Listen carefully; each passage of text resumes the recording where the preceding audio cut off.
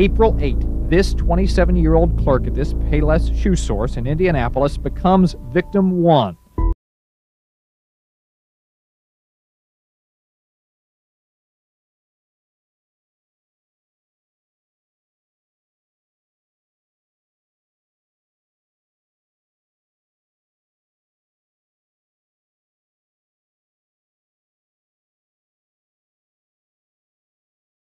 The store's manager was unable to reach the clerk on the phone, so he called Lucretia Gullett and asked her to investigate. I was almost getting off work, and he had been calling the shoe store for quite a while, and no one was answering the phone. I had walked to the door, and I opened it up, and I noticed immediately to the left the cash register was open. So I called the police immediately. When I didn't see anybody, didn't see the woman that works there, I immediately called the police. You have all of this movement around, all of this traffic, people coming and going, and unless somebody really stood out to somebody as behaving oddly or looking oddly or whatever, you could come and go with relative anonymity and nobody would really pay attention.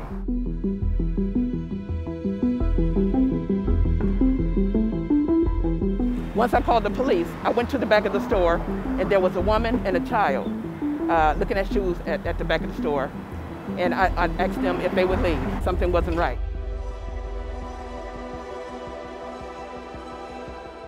When I went to the back of the store, there was a door right there to the left, and it was closed. I didn't go in there, didn't want to go in there. I just went back to the front. And the three of them went back, and they went into the room, and I noticed they were looking around. Then one cop noticed he looked down to the right on the floor, and he was shocked at what he saw.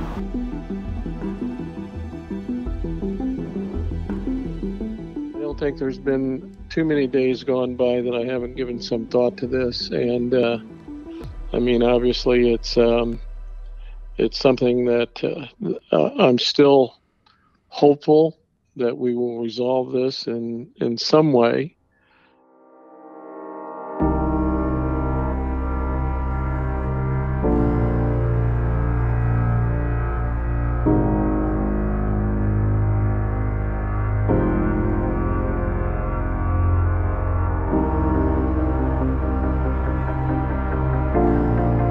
You know, you become a part of this, and I think that helps keep the fire alive.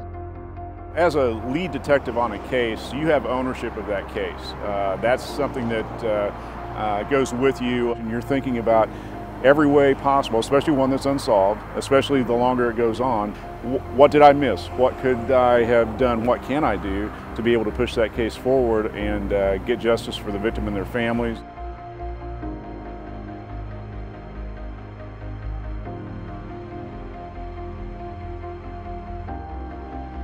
I always call her on the anniversary and just remind her that I haven't forgotten. It's been an emotional roller coaster, and her and I have had times where it's like, I'm not calling you because I got good news. I'm just calling to tell you, hey, I'm still plugging away. I'm still trying.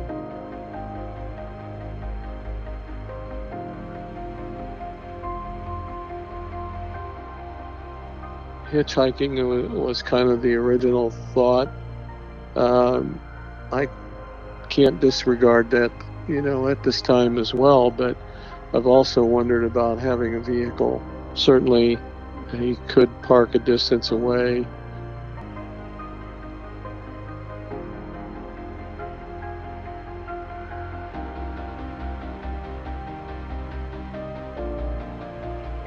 I think you could easily park a vehicle on one of these residential side streets and nobody would really pay much attention to you unless you were there for some prolonged period of time or acting strangely at the time.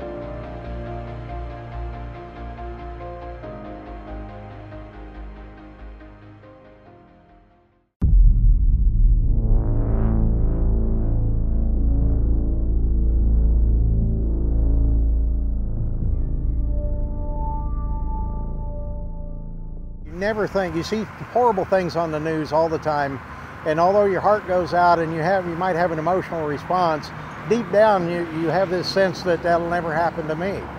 And none of us are impervious to that, and it did happen. It just shock and awe. It's hard to, it's hard to comprehend. It's hard to process that this actually happened. This heinous crime actually happened to the person I love more than anyone on the face of the earth.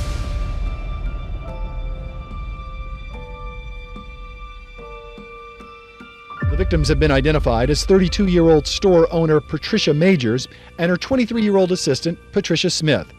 Police say the women were staying open late for a customer when they were murdered.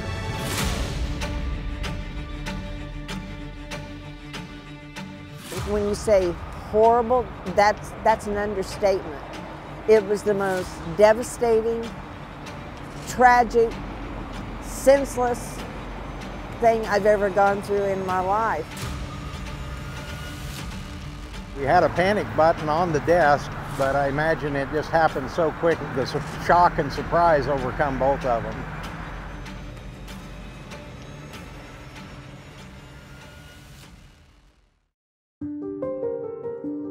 There wasn't a person that came in the store that didn't love her to death. She was outgoing. This was her dream. She had worked several other places in Wichita prior to owning this wedding store, and this was her dream.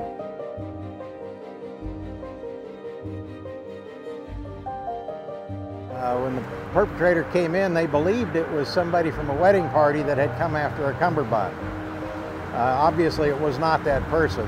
That person showed up later and was the eyewitness here. Two women who apparently were the last customers in the formal wear shop. They believe the murder suspect was in the store with them right around the 6 o'clock closing time. He waited until we left. Because it was in between the time we left and the time the customer came. And he waited till we left.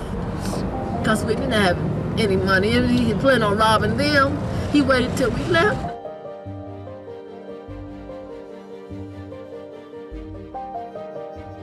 I don't think he anticipated there to be, a second person, because by all estimations, that second person was probably in the back area, kind of cleaning up the store, because it was already closed. And so, if someone was looking from the outside, they probably would have already only seen one person.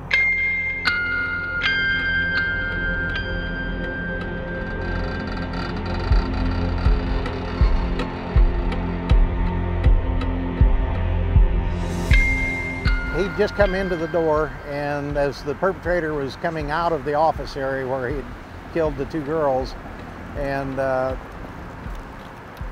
immediately sensed that the guy had a gun and something was wrong, and started talking to the guy to, hey, I don't want anything to do with this, just let me go. And he's talked his way back out the door and just backed out the door. I think he was just trying to convince the witness to come back there, and if the witness hadn't, just kind of had a sense that that was not a good thing to do, I think there'd have been no reason to let him live.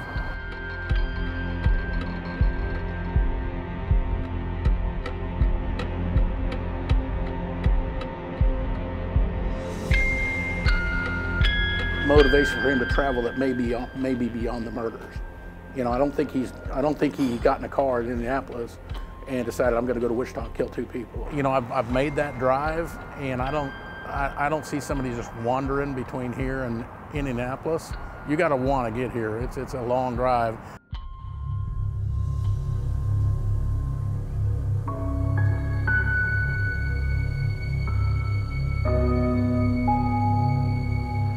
I mean, how can someone just walk in and shoot two women for no reason?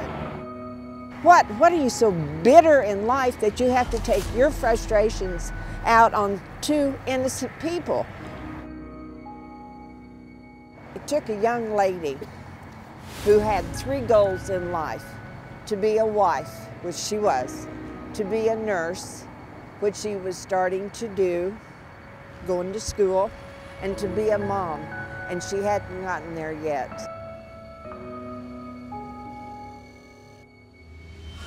I've never remarried.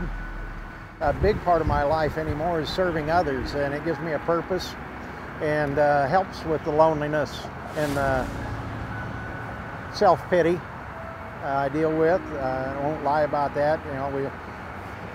being some selfish and self-centered, I want her back. And I know that will never happen.